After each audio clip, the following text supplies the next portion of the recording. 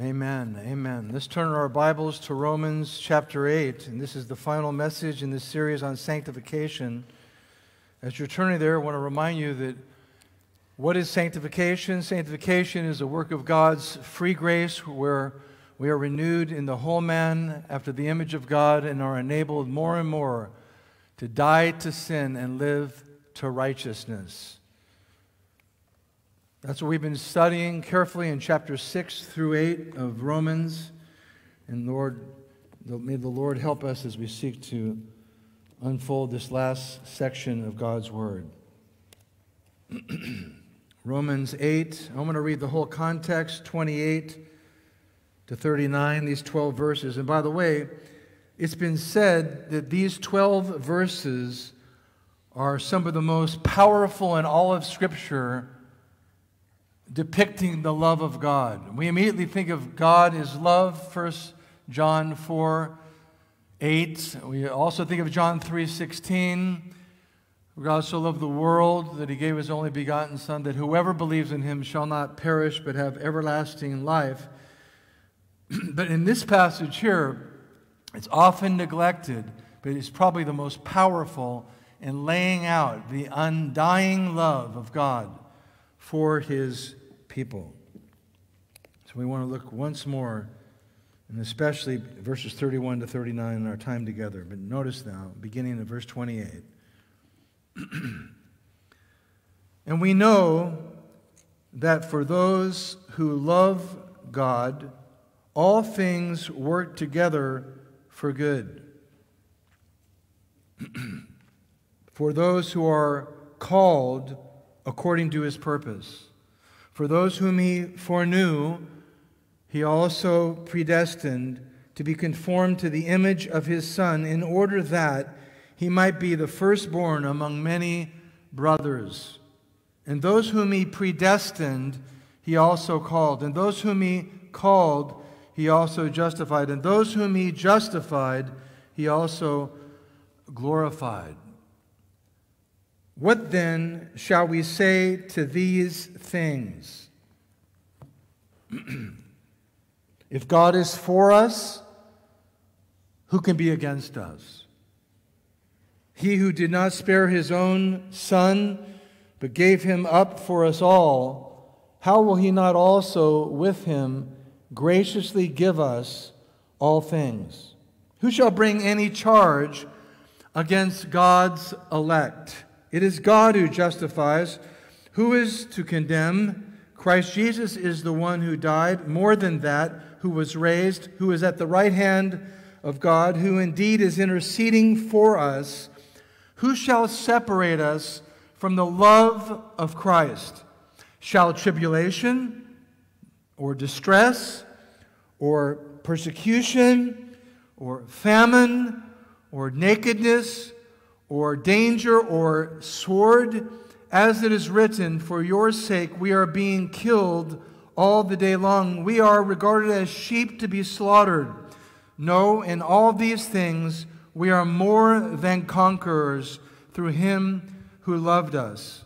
For I am sure that neither death, nor life, nor angels, nor rulers, nor things present, nor things to come, nor powers, nor height, nor depth, nor anything else in all creation will be able to separate us from the love of God in Christ Jesus our Lord.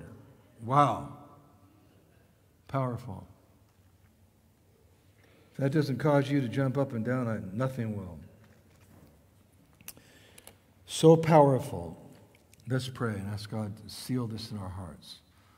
Lord, we've been thankful for the study in sanctification in Romans 6, 7, and 8. We've been bought out of slavery. We've been renewed and caused to fight the good fight of faith, to struggle against remaining sin with the power of thy Holy Spirit indwelling us. Thank you, Lord, for a realistic assessment of the Christian life. This is not a life in which everything is a game and fun and games. It's a war. Help us, Lord, to draw our strength from you. We're not strong enough. We need your grace, your help, your mercy. We thank you that you're at work in us, both to will and to work for your good pleasure. Lord, thank you for your prayer ministry for us, your example to us. We give you all the glory. It's in your name we pray. Amen. As I mentioned, 1 John 4, verses 7 to 10. But what I want to do real quick here before we unpack this whole section, I want us just to have kind of a quick overview of chapter 8 itself. Notice here, first of all, the first, and there are 7 solid evidences that we know God is for us, not against us. We're going to focus on the last section today, but I want to give you 7 before the 8th, which is my message in verses 31 to 39. But by way of introduction, the first thing I want us to see it is the first solid evidence that we know God is for us, not against us, verses 1 through 4 of Romans 8. The divine act of justification assures us of this. He has declared in the high court of heaven that all who know him and love him are not guilty and not under condemnation because they're in Christ Jesus.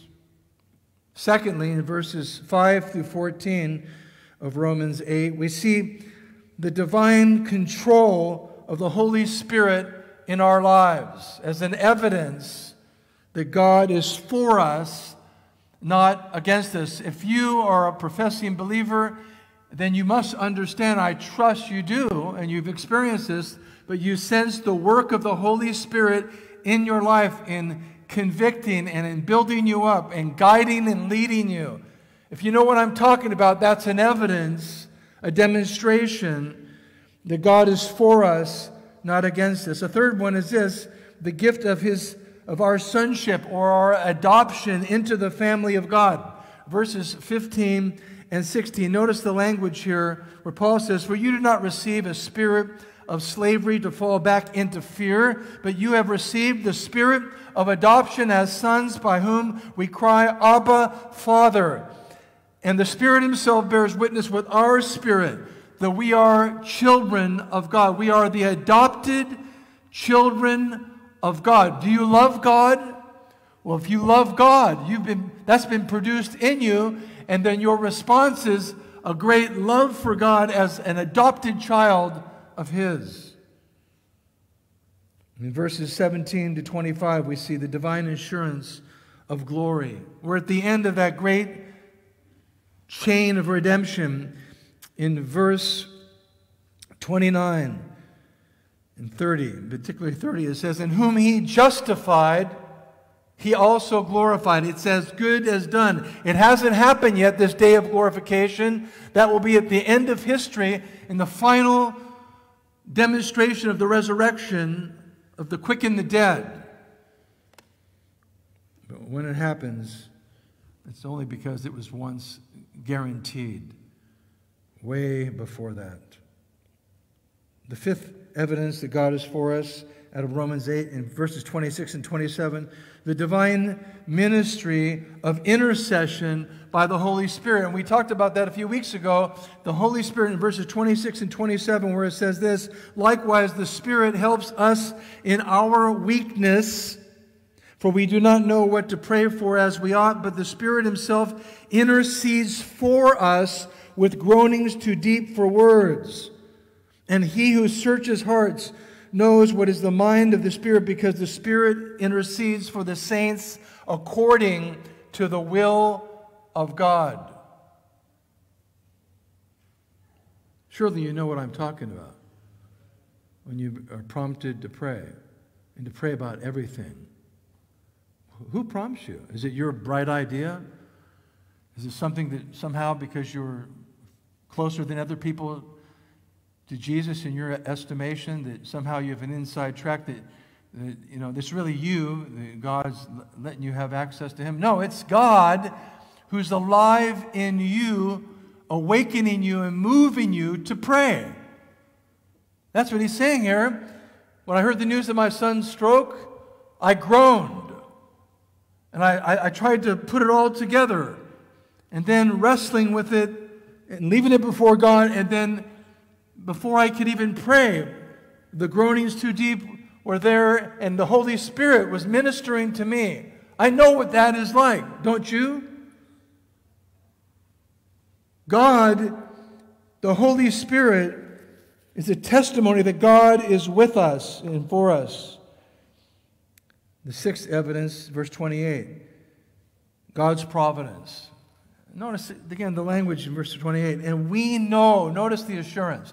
We know that for those, notice it's not for everyone, it's not for every religious person, but if you've repented of your sins and put your faith in Christ alone, and you're resting in His righteousness alone, and your hope of glory is the work of God alone, if that's you, then you can say with me and totally embrace it, and we know that for those who love God, particular people who love God, all things work together for good. I know my son's stroke is going to work together for good. Why? He loves God. Whether he's 100% recovered or not, it's irrelevant ultimately, but he's resting in Christ. We are too, and we'll look to God, and His will is best. We're praying for healing. We believe God heals. But He may not heal in the way we think. That's okay. We'll trust Him and rest in Him. He'll give grace to those whom He loves. He'll work all things together for good, for the good of His people, for according to His will. Remember Jesus in the Garden of Gethsemane. Not my will, Father, but Thy will be done. That's what we say with Jesus Christ. And we see that for those who are called according to His purpose, to His decree, to His predestinated plan, God's not looking down the corridor of time, friends, trying to figure out who's going to pick Him. And then He's trying to pick that person to be on His team. That's an atrocity. God's not some weak Savior who's hoping He set the table and invited everybody and biting His nails to wonder who's going to make the right decision. That's very grievous. If that's in your thinking, erase it right now and repent. He's God, God of very God. Verses 29 and 30. The divine chain of redemption assures us that God's will be done. Notice here he says, for those whom He foreknew, verse 29, He also predestined. There's the pre-love relationship. This word prognosko in the Greek, taken from the Hebrew word yada, it's the same word used in the Old Testament of sexual intercourse between a husband and wife. It's an intimate love relationship. In the Greek, it means, again, intimate love. Not just, I love you, baby. It's an intimate and inexplicable. It's so intertwined and so beautiful. And the love. And notice, He loved us knowing in His ultimate plan that we would fall in His decree and He would permit His Son to come to die for a people. All that, He loved us in a pre-love relationship in such a way as only God can do, and then on that basis, He predestined us. And then predestined us, and then He called us in history. In other words, election doesn't save anybody. Faith comes by hearing, hearing by the Word of God. Election assures you will be saved, but there's got to be evangelism, there's got to be world missions to go bring in the elect from the four corners of the earth. And so those whom He predestined, He also called. Those whom He called, He also justified. And those whom He justified, He also glorified. That chain cannot be broken. That chain simply cannot be broken. So we're back to this question again. How do we know if God is for us and not against us? It's because of what the Bible says He's done. This chain of redemption, this foreknowledge, foreloving, this predestination. Jonathan Edwards was called the predestination evangelist. There was no controversy there with predestination and evangelism. No controversy at all. We're not God. We don't know who the elect are, but we know this. Everybody out there is potentially the elect. Therefore, we share the gospel with all men. And we know that God causes all things to work together for good. Notice here, if our starting point is that we believe God is for us because we got a raise last week, that should shock you, if that's your reason why. If you say to yourself, I know God can't be for me because I've been trying to get pregnant for years, so He must not be for me. Don't go there, because circumstances are never to be the situation by which you measure if God is for you or against you. You might say, well, I didn't get the raise that I was hoping to get at work. God must be against me. No.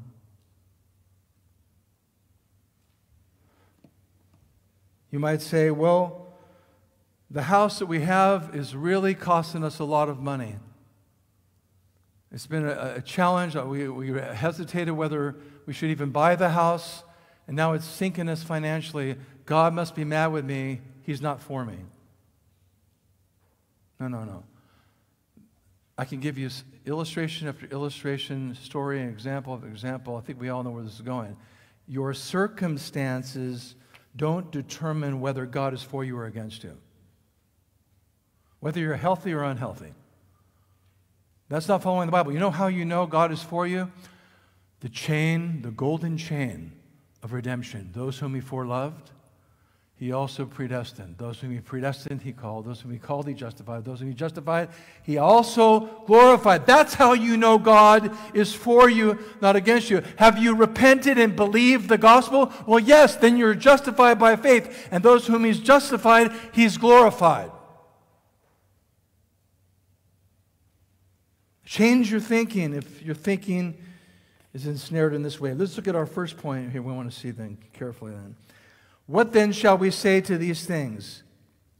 Verse 31 and 32. If God is for us, who could be against us? He who did not spare His own Son, but gave Him up for us all, how will He not also with Him graciously give us all things?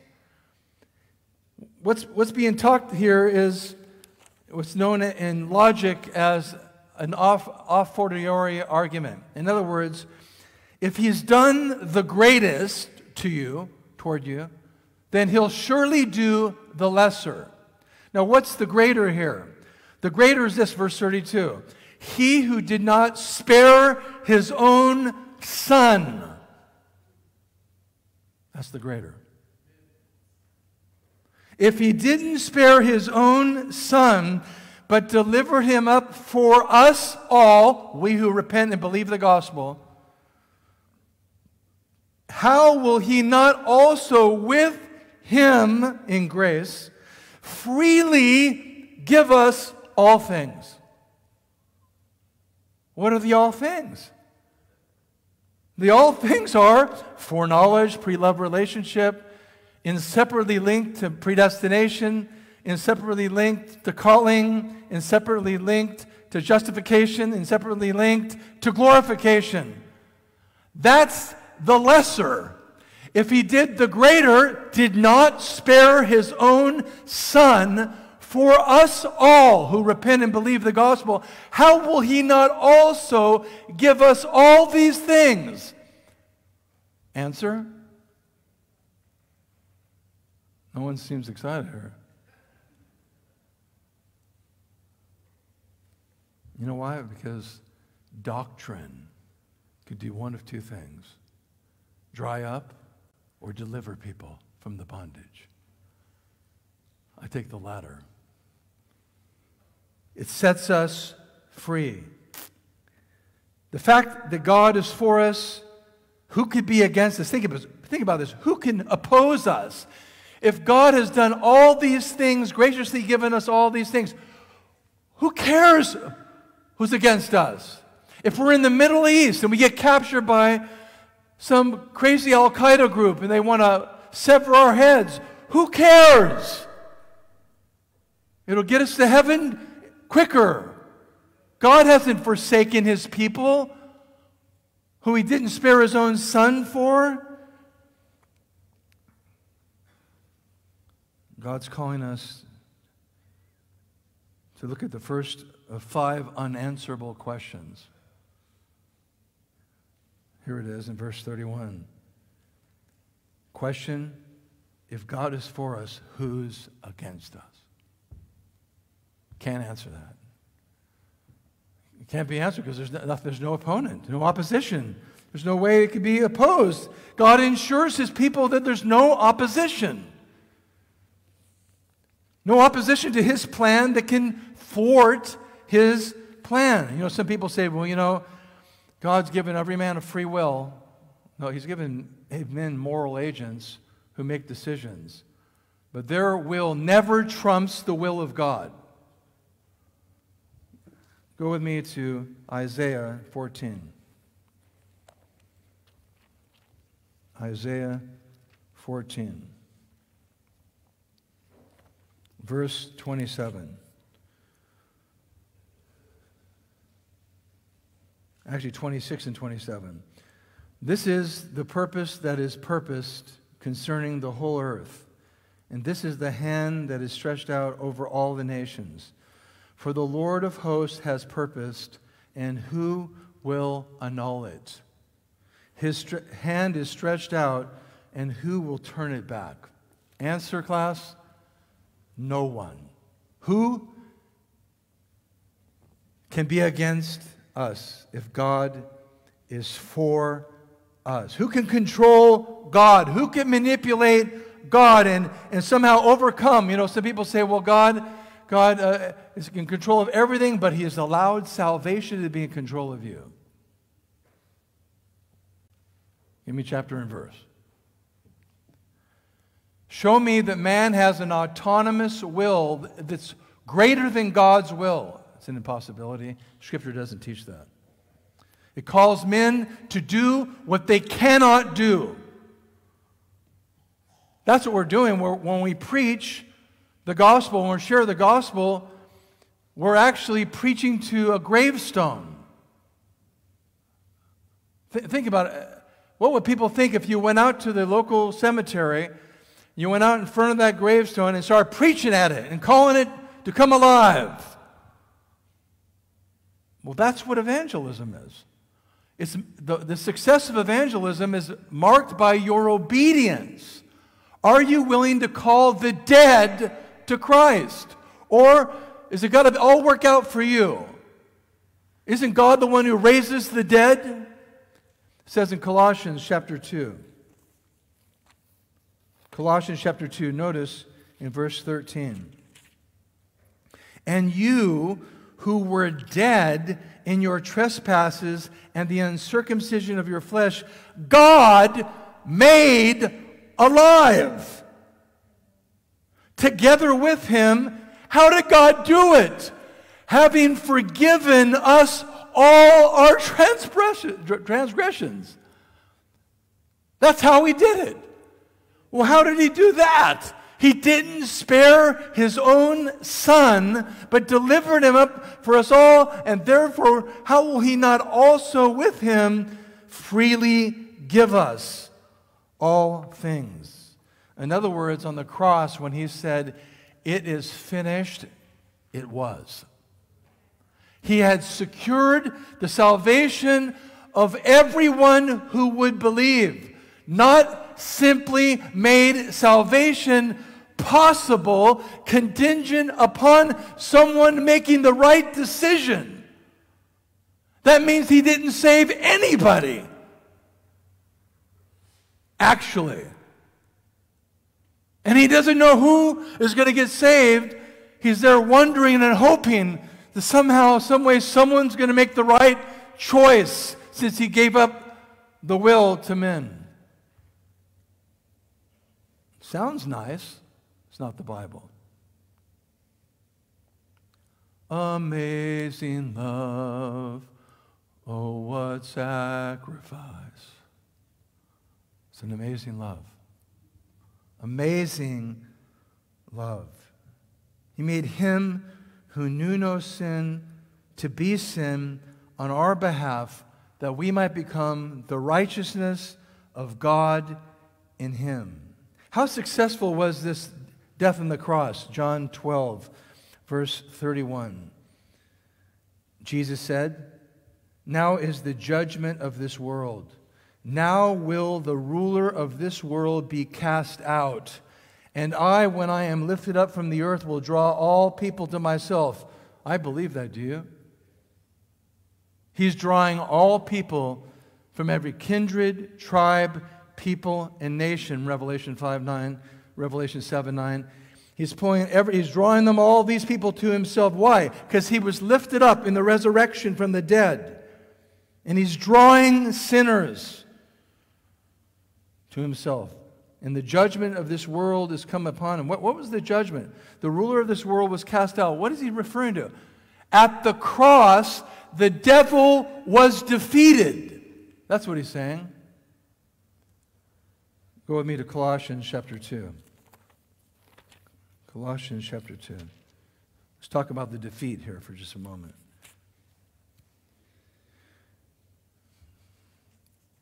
I just read to you verse 13, having forgiven us all our trespasses, 2:13. Now watch. How did he do it? By canceling the record of debt that stood against us with its legal demands. This he set aside by nailing it to the cross. Done.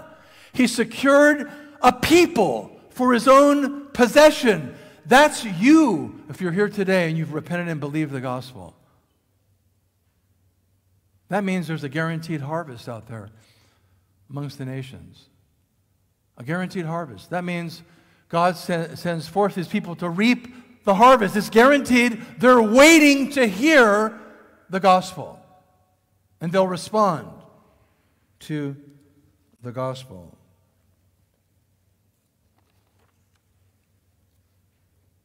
What then shall we say to these things? If God is for us, who could be against us? This is an unbreakable, inseparable chain. He who began the good work in us will perfect us until the day of Christ. Notice the second unanswerable question. How will he not also with him freely give us all things? It's going to happen. Again, as I said earlier, if he's done the greater, he'll do the lesser. The greater is he did not spare his own son. The lesser is he's secured it from beginning to end. He's the author and perfecter of our faith. Secondly, God's love for his people ensures them that there's no condemnation. There's therefore no condemnation to those who are in Christ Jesus. Quit condemning yourself. There's no condemnation to those who are in Christ Jesus. God no longer condemns his people. It says in John chapter 3, notice on the heels of John 3:16, which I've already quoted this morning, notice here how he affirms this section here where it says, again in verse 33, who shall bring a charge against God's elect? It is God who justifies. Who is to condemn? Christ Jesus is the one who died, more than that, who was raised, who is at the right hand of God, who indeed is interceding for us. Now notice with me, chapter 3, verse 17 and 18, affirming this, right on the heels of John 3:16, where he says this, for God, this is Jesus speaking, for God did not send his Son into the world to condemn the world, but in order that the world might be saved through him. His mission wasn't one of condemnation. His mission was one of salvation. His intention is to grab his people for his own possession. There are no condemnation to those who are in Christ Jesus. God declares that the elect eternally are guiltless, no longer under condemnation. The elect, that is, those who believe. I've actually talked to people who say, I don't believe in the doctrine of election. It doesn't seem fair. There's different ways to look at it. Well, it's used all over Scripture, but let me just show you one before I show you another. In Luke 18, in the parable of the persistent widow, he's showing us her great example of what it means to keep being persistent. God loves persistent prayer warriors. It's not that he has to be somehow rubbed like a genie hard enough and long enough to respond. That would be terrible to think that way about God. But he loves a persistent, persevering people. And notice here in verse 6, and he says, "And the Lord said, hear what the unrighteous judge says, and will not God give justice to his elect who cry to him day and night?" The elect, the believer, day and night cries to God. Why? Because he ought to. Where does it say that? Verse 1 of chapter 18 of Luke. "And Jesus told them a parable to the effect that they ought always to pray and not lose heart."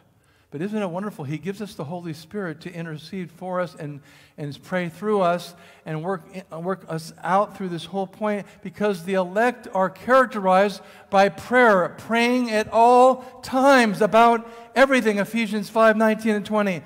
Constantly praying. How is your prayer life? It's a very important question. Do you live upon prayer? If not, repent. He'll forgive you, cleanse you, and show you that you must pray at all times about everything. Pray without ceasing, says Paul in 1 Thessalonians 5:17. Pray constantly about everything. Are you praying? He gives us 4 reasons here why the believer can be certain that he is not condemned. Look at the reasons he gives. The first one is this, verse 34. Who is to condemn? Here's the first answer of 4. Christ Jesus is the one who died. Christ's death is one reason. One reason why we can know that there's no condemnation against us. Look at the second one. Christ's resurrection. Christ Jesus is the one who died. More than that, who was raised. Look at the third example. Christ's exaltation. Who is at the right hand of God? He sat down at the right hand of God. He died, he was raised, and now he's at the right hand of his Father in exaltation. And then what's the fourth reason why we can be sure that we're not under condemnation as his children? Here it is. He says it. Who indeed is interceding for us. His prayer ministry. How do I know? How can I be sure that I am not condemned?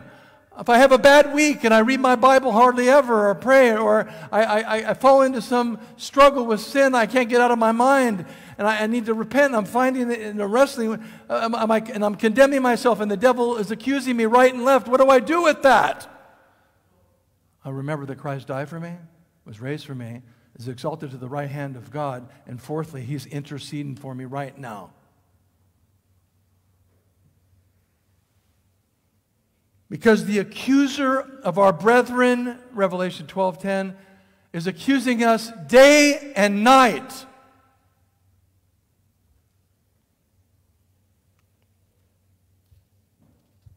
And the Holy Spirit is interceding for us. God the Son is interceding for us. God is moving powerfully through these things. Who shall bring a charge against God's elect? What charge can be brought that will stick against God's people? What charge? The devil goes, look at him. Look at his life. Look at her life. He says to the Father, he's demanding to sift their minds like wheat. Luke 22:31 and 32. Satan's demanding permission to sift us like wheat. He's going to the Father. Look at them, accusing the brethren before our God day and night. Look at them. Look how weak they are in prayer. Look how weak they are in reading their Bibles. Look how weak they are. They've been a Christian all these years. Look at this. They're not even serving. They're selfish. They're whining about COVID.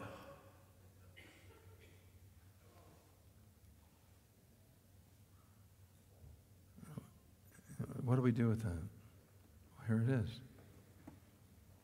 No one can bring a charge against God's elect. It's God who's already justified them. Do you hear that? He didn't justify you, declare you righteous, not guilty in the high court of heaven. He didn't do that in such a way and then said, yeah, but they're not living as they should, and now they kind of got to work their way to better standing so I could give them another little justification. No, not guilty. You see, even the weakest Christian has as much justification as the strongest Christian.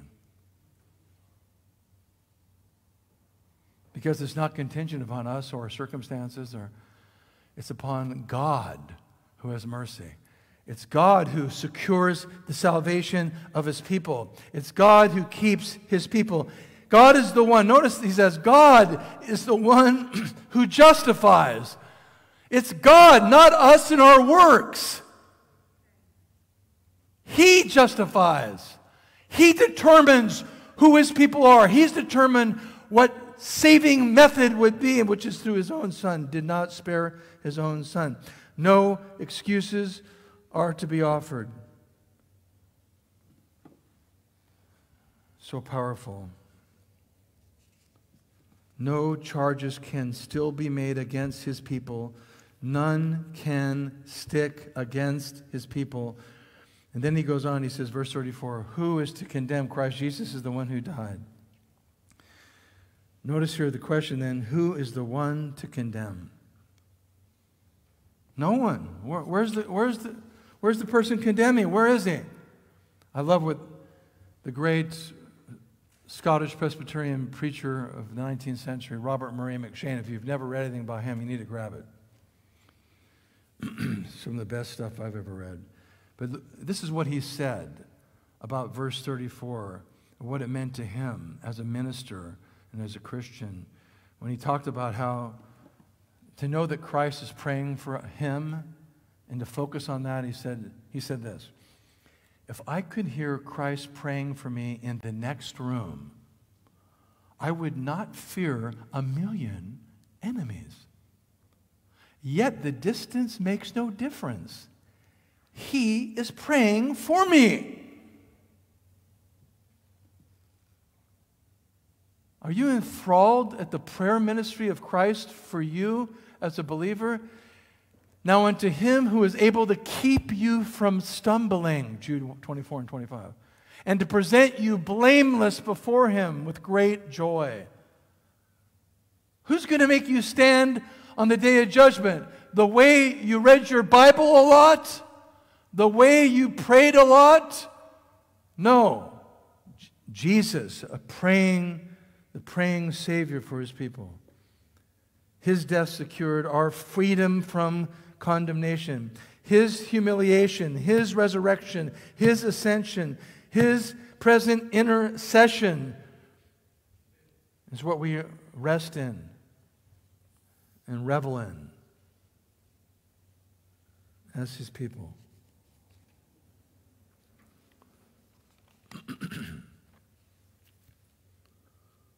Notice here then, thirdly, God's love for his people ensures them of no separation from God's love for them.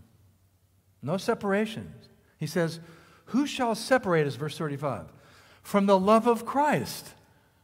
Now think about this. He gives you a chain of different things. He just throws it out. He goes, okay, I know you're under great challenges and persecutions, but he says, do you understand that to be a Christian doesn't mean on earth you won't have great trials, maybe martyrdom. Look what he says, verse 35. Who shall separate us from the love of God? He wants them to see there's no guarantee of protection from persecution. Who shall separate us from the love of Christ? And he goes, shall tribulation? No. Shall distress? He didn't say, well, God's going to take away the tribulation from your life. If you're a godly Christian and God sees your effort, your diligence, and how much you serve at church, He's not going to let you get distressed. Jesus said in John 16:33, in this world is much tribulation. Take care, I've overcome the world. He didn't say, in this world is much tribulation, but I've zapped the devil. And he's not going to bother you anymore.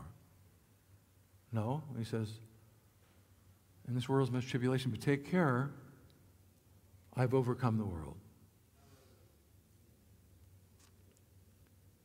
So shall persecution? Absolutely not. I mean, think about Paul in 2 Timothy. This is powerful. In 2 Timothy, Paul says, 4:16. Here's Paul about to get his head cut off at the Mamertine prison in Rome. Okay? Many Christians today would be depressed. Here's Paul. He said, the Lord, verse 18, the Lord will rescue me from every evil deed and bring me safely into his heavenly kingdom. To him be the glory forever and ever. So what does the guy do who's under persecution? He said, the Lord's going to deliver me. How? Death! That's how he's going to do it. So distress shall persecution. How about this? But what about famine? God's really for you if he doesn't let you go under a famine.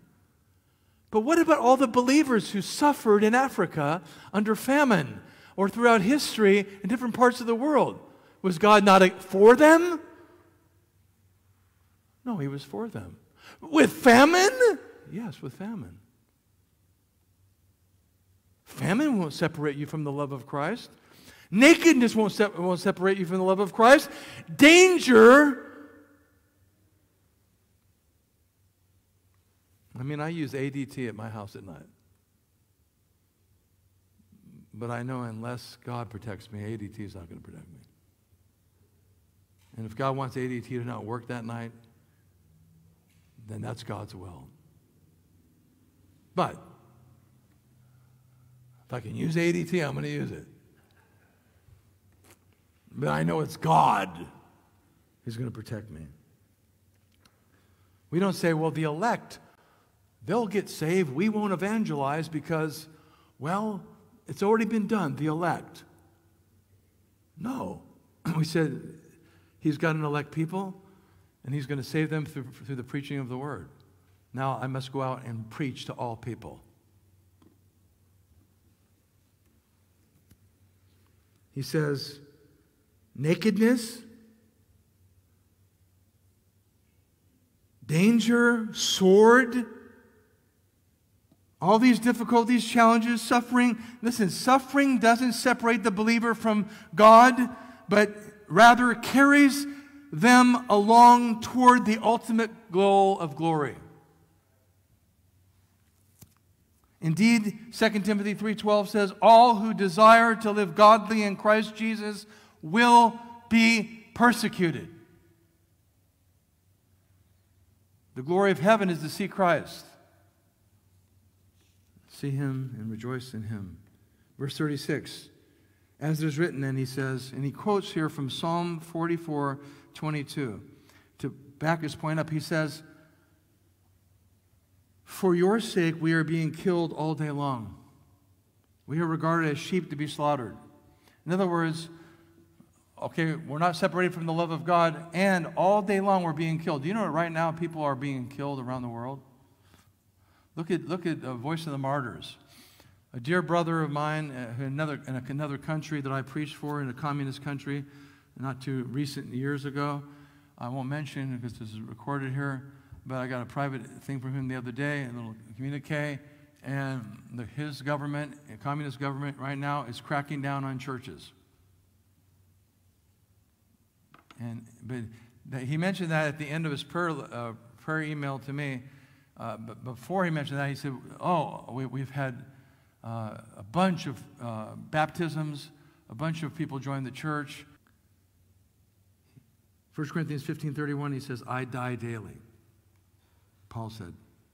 Psalm 44:22, we're always suffering and experiencing persecutions. So God is not for his people when they face challenges in ministry difficulties. In 1 Peter 4, verse 19 says this.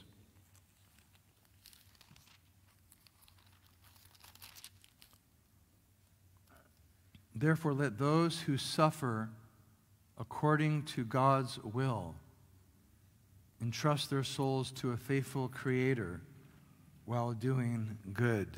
In other words, if they kill us, we arrive safely in heaven. If they slander us, we rejoice, as Jesus said in Matthew 5:11 and 12. Rejoice and be glad if they say all kinds of insults against you. Verse 37, he says, but in all these things we overwhelmingly conquer through him who loved us. We overwhelmingly conquer. We are God's conquering people. Christ is building his church, and the gates of hell will not prevail against it. This brings us to our fourth point. God's love for his people ensures them absolutely of no rejection. No rejection. So he says here then, for I am sure that neither death nor life nor angels nor rulers, notice he's sure that neither death, if he dies, life, long life, angels, in this case fallen angels, rulers, could be civil magistrates or fallen angels, nor things present difficulties, nor things to come, nor powers, nor height, nor depth, nor anything else in all creation will be able to separate us from the love of God in Christ Jesus. All these things that we may experience in verses 38 and 39, they may happen, but they're not in any way showing us that God is against us. So he says in verse 38, I am sure, in the ESV. Other translations say, I am certain, I am persuaded, I am convinced, I am confident. I'm confident, I believe there's no rejection of God's people from his love. Has God rejected his people? Romans 11, 1 and 2. No, he's not rejected his people for whom he foreknew. He said that about Israel, and he means that about Christ's people who are in the new covenant, both Jew and Gentile. There was a man, a godly man in 19th century Scotland. He was on his dying bed, and he called for a Bible. His name was Hugh Kennedy. And when the Bible was brought to him, his eyesight had already pretty much was gone, and he told the person holding the Bible him, turn to the 8th chapter of Romans and set my fingers upon the words where it says, I am persuaded, verse 38, Romans 8. I am persuaded that neither death nor life, etc. Now, he says, as his fingers were upon those words in Romans 8:38, and then he says, and when they told him it was without speaking anymore, he said, now God be with you, all my children who are around his bed. I have breakfast with you today, but I shall sup with Jesus Christ this night. And then he died.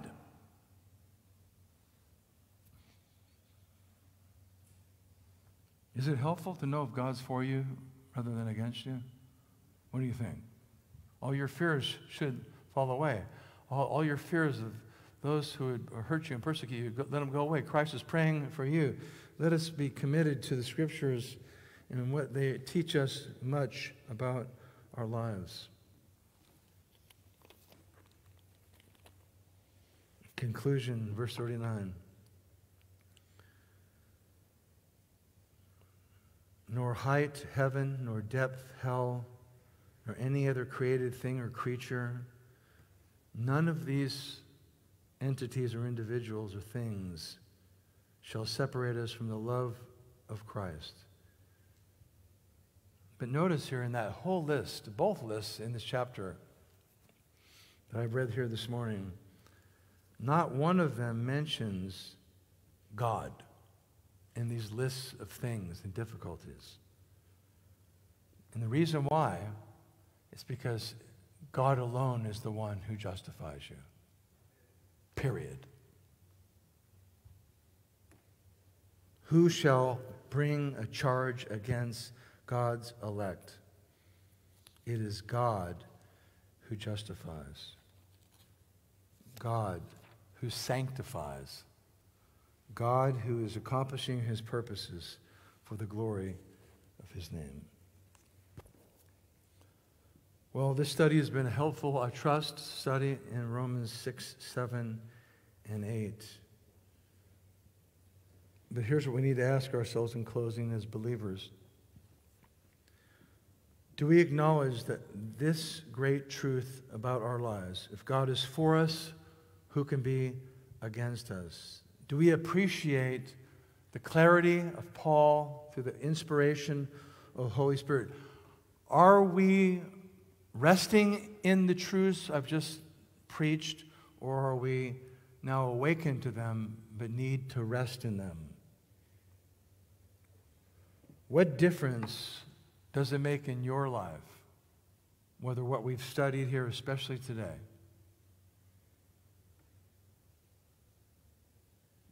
has to do with helping you in your life? What difference does it make? Well, I leave you once again with John 3, to reread it again.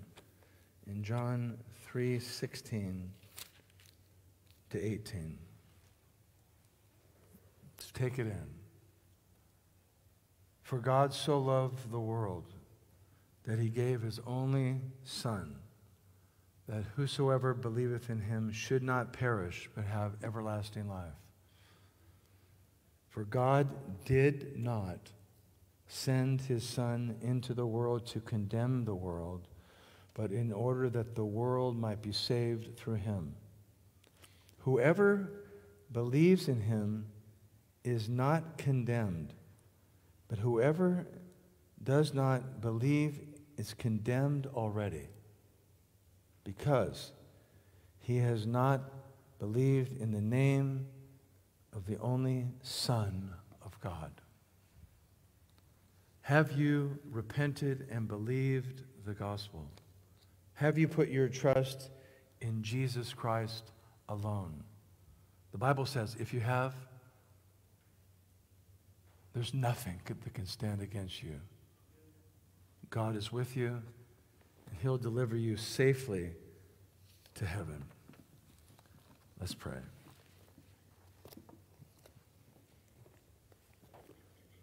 Lord, we thank you that you are a God who loves your people, and that, Lord, we so often get tied in knots because we are not resting in your finished work and all the great truths about it for your people. There's nothing that can separate us from you. Lord, but there are some in our midst who have not chosen to love you yet. They've not seen their sin in the light of who you are and called upon you as their Lord and Savior. Lord, would you open their heart right now, Lord? Today is the day of salvation. Now is the acceptable time. Seek the Lord while he may be found, while he's near, says Isaiah. Lord, would you save sinners? And Lord, we also want to thank you for the great joy that's ours now, that you have saved your people, and you continue to save them throughout the world, through each day, through each year, bringing about your purposes for your glory. So, Lord, now as we are about to meet and receive vows from 7 new members. We pray your blessing upon that. In Jesus' name, amen.